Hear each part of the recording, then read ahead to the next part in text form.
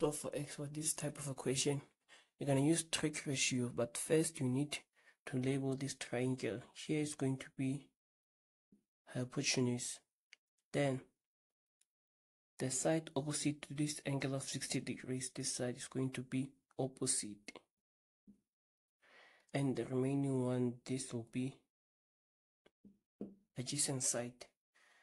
Now, we're going to use a trig ratio that has hypotenuse and opposite. Then it's going to be sine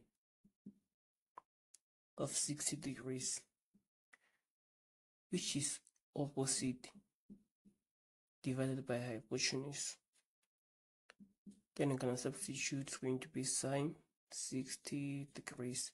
Here the opposite is 5.2. And hypotenuse is the side that we want.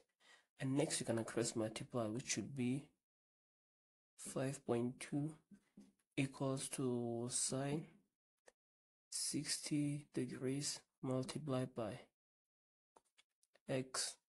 Next you divide both sides by sine 60 degrees. Here is going to be sine 60 degrees. This one will cancel. This one is going to remain with x. Therefore, x will be equals to 6,004. And to the nearest whole number is 6. That's the value of x.